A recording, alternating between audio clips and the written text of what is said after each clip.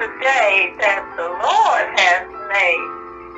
We shall rejoice and be glad in it. Hallelujah, hallelujah. To God be the glory for all the good things He's done in our lives. Hallelujah, praise the Lord. Love you. Only through Jesus Christ. You got to put your faith in the Lamb of God. Gotta believe. Who was not only his death, not only his resurrection, but you got to put your faith in his poured out life.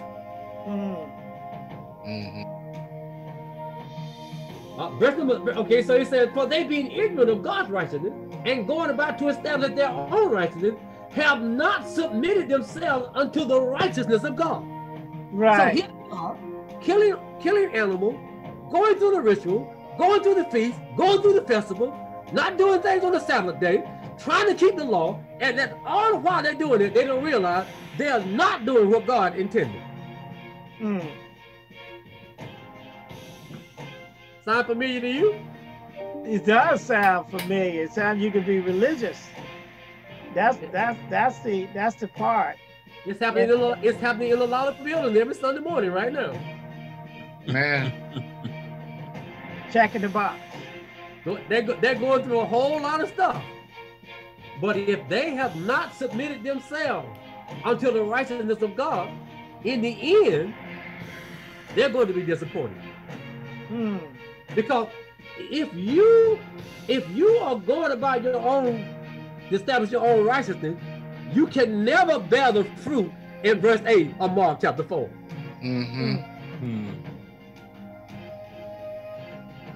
It's impossible for these people in verse 3 to produce the fruit that Mark is talking about in verse number in Mark 4:8. It's impossible. Man. And so he goes on to say, for Christ is the end of the law for righteousness to everyone that believes. We can say a whole lot about that. But what he means is that Christ is the means. See, if you could have kept the law, you would have been right. Yeah. But because it was impossible for any offspring of Adam to keep the law, it was necessary for God to move away from law. Yeah, I agree. You follow me? Yeah. Yep. So the law was never intended to produce righteousness. Right. The law was intended to reveal to you that you can't live right. Right. And would that apply to Adam too? Yes, sir. Yeah. A living soul can't do it. Because you're going to see now, when it comes down to Jesus, it says that he was tempted in all wise like as we are, yet without sin. That's right. Hebrew. Because he had life within him. Listen now. Listen. As far as I'm concerned, at this moment, this is a worship moment. Because right now, that text said that Jesus has set himself apart from everything else that's called man. Yeah. He alone. He the only one that I ever knew that lived his whole life, was tempted, and there was no sin found in him. Amen. Yeah. Amen. I don't believe he never lusted after a woman. How many of y'all can say that? I can't say it. I'm sorry. Good Lord. If I say I'm lying, so I don't know. Okay, so verse 4 says, for Christ is the end of the law for righteousness to everyone that believes. Moses described the righteousness which is of the law, that the man which doeth those things shall live by them. But you got to do it. You got to keep all 10 commandments. If you keep 9 and break 1, you get the same judgment you would have get if you broke all 10 of them. Right. And see, then we got a problem with God. But I only broke 1 commandment, and he broke all 9 of them. But both of y'all end up in hell. Yeah. Hey, it's almost like the guys went into the garden. Those are girl did all the work for the whole day, and Yes, sir. and the other one just got that one little hour. And he was like, why they get the same thing? So if you got 10 glasses of cyanide sitting on the table, one man drank all 10 of them. The other man drank only one of them. Both of them dead. Woo!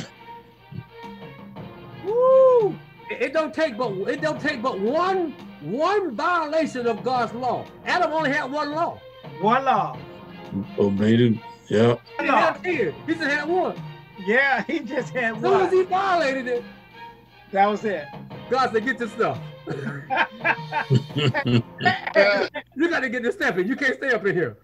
he said, you naked, boy. He just messed up one time. One time. Dang. Yeah, one. I only gave you one. And here we are in this Zoom meeting. I can't count the number of times I messed up. Amen. Amen.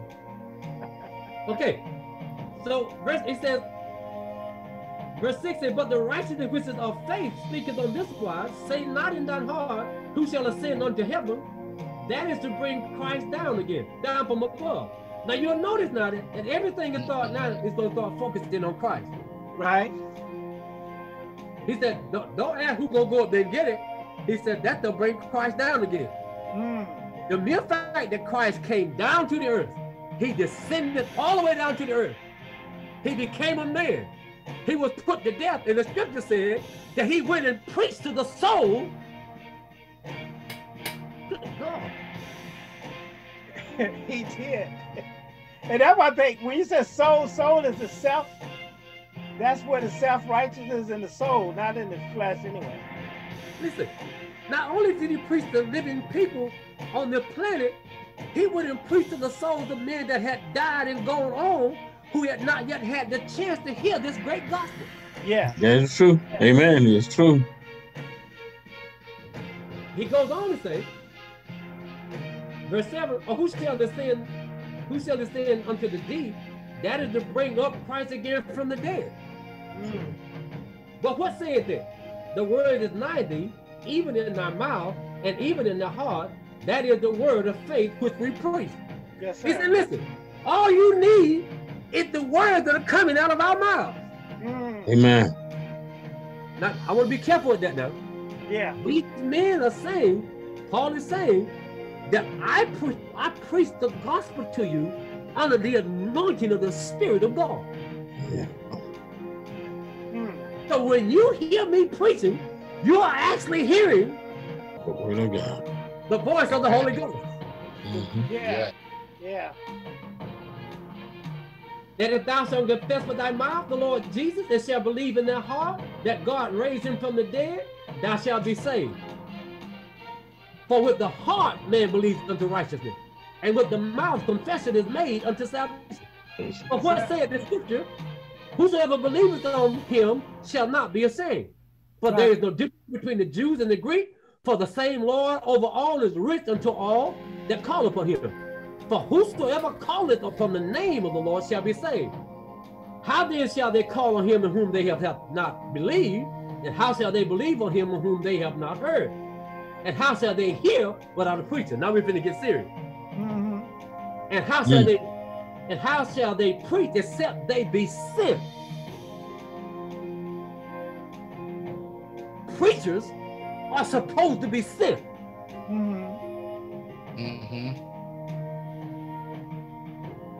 Not just wake up one morning and decide to go. Amen. There is a call from God upon them. There is an unction of God in them, provoking them and moving them and pressing them and trying to persuade them that there is a call upon your life to be used of God to proclaim this message of the kingdom.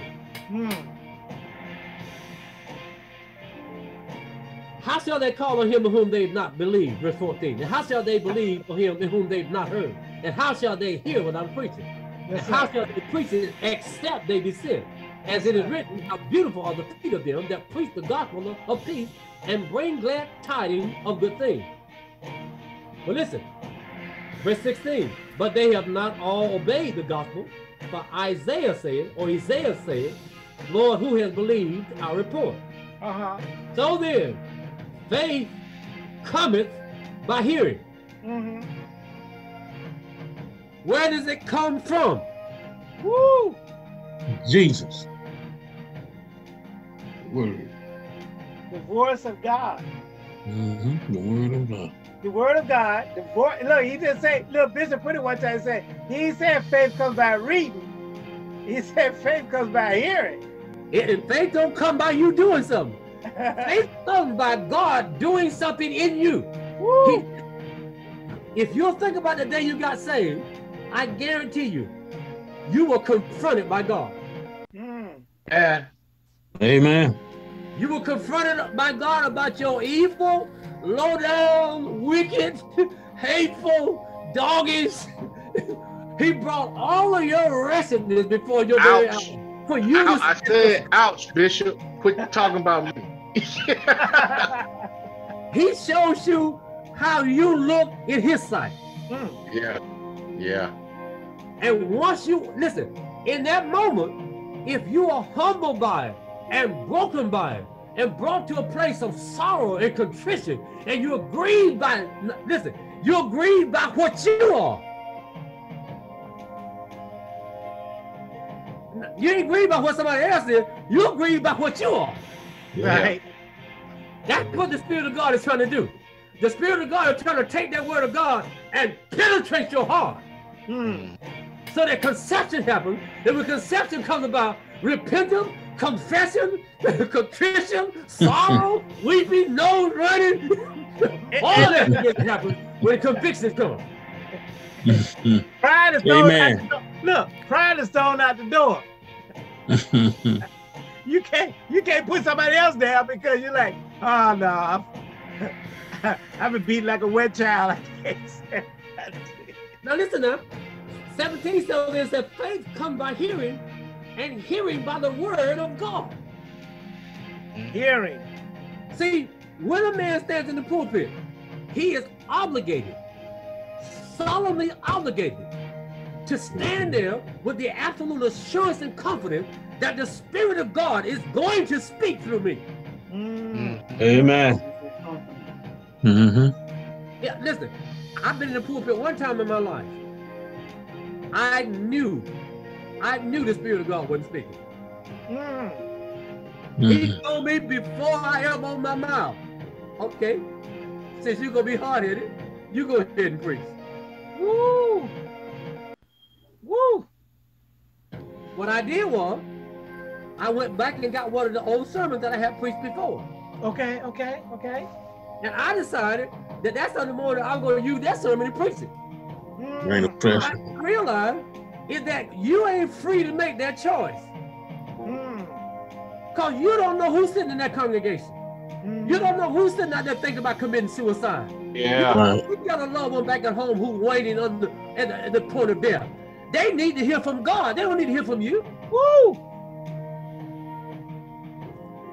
You take too much on yourself if you're going to stand in the pulpit and you're going to decide what to preach. My God. So that Sunday morning, I stood up there and he said, okay, you got it. When I opened the book and read the scripture, I knew in my heart what I needed to do was to stop right there and say, okay, I hate to say this, but I ain't no position to preach this morning. Woo! What I thought I could do, the Spirit of God had let me know right here in the pulpit, I can't do that. Woo! But you know how we are. Yeah, we won't get embarrassed. We too proudful. We too big. We too concerned about what folk gonna think about us. So I'm gonna stand there and try to read it anyhow. And the more I read, the more grieved I got. I guess you should have just move your manuscript out of the way and just open the Bible and let God just take it where He want to take it. No, Take his notes out of the way. What I should have did was confess. That's what I should have did. I should have told those people that it's possible for a preacher to get in the pulpit and God ain't gonna say nothing through him. I should have told them that because I was out of position. If you're out of position, you can't make the Spirit of God speak. Woo! Woo! Now you can get up there, entertain people and hoop and slobber and then get people emotionally stirred, but that ain't gonna do nothing for them. Woo! What are you talking about? I don't know.